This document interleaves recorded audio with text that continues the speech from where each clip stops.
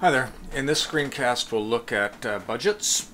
So the first step with budgets is to turn budgets on. Setup settings, general, and then budget. And we can only budget the income statement, and we have a bunch of periods available. We'll go with monthly and choose OK. Now once you turn on budgets, the way you budget is you budget every income and expense account on your chart of accounts. So you have to go to each account individually and budget those accounts.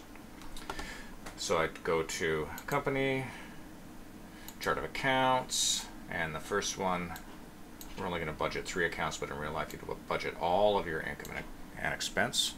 So 4020 is the account we're going to budget, first of all. And under budget, we choose budget this account, and you have the ability to add a budget for each month or the entire year to be dispersed or allocated to each period. So the budget we're creating is we've decided that we need at least $1,000 in revenue from sales per day to keep afloat. So that $1,000 per day, 20 days per month, 12 months per year equals $240,000. So when I choose allocate to period, we require $20,000 per month in order to keep afloat, or that's our goal basically. Now I'm going to move to another account. I'm going to quickly do 4030, budget that. Now inversely, we can just enter amounts. So again, you can enter the total budgeted amount for the year, allocate to periods, or a combination of both. I'm going to quickly do one more. I'll just do 4070.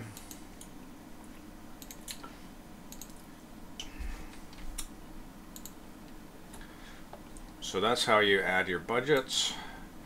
Now let's take a look at how we compare how we're doing to our budgeted, what we plan to do. So you can go to reports, financials, and we have the gross margin income statement. So this allows us to compare period to period or actuals to budget. So I'll choose comparative income statement. The first period, I'm going to use the budgeted amount, current year budget, and for the first quarter, for the actual for the first quarter, and we have either percentage or amounts.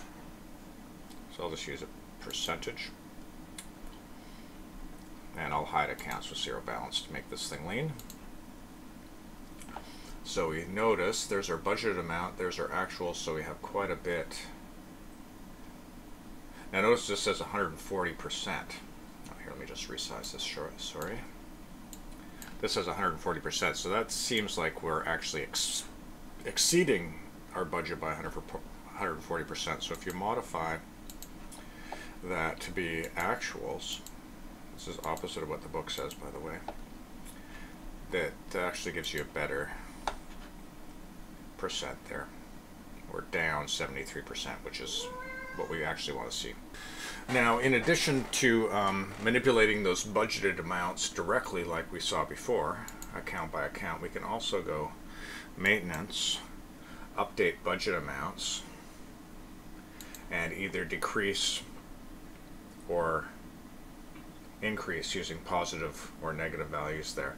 So we were a little bit, we weren't anywhere close to our budget amounts. So if you want to decrease that, for example, by negative 20%, and maybe we're not doing so good with our expenses, we want to increase those expenses.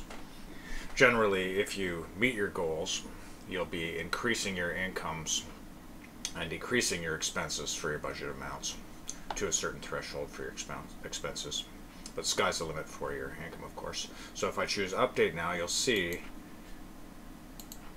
when I go to 4020, here it is here, that our budget has now been changed, of course. It was 20,000, now it's 20% less. So that's budgets in a nutshell. We'll look at budgets per department again later on. Thanks so much for watching.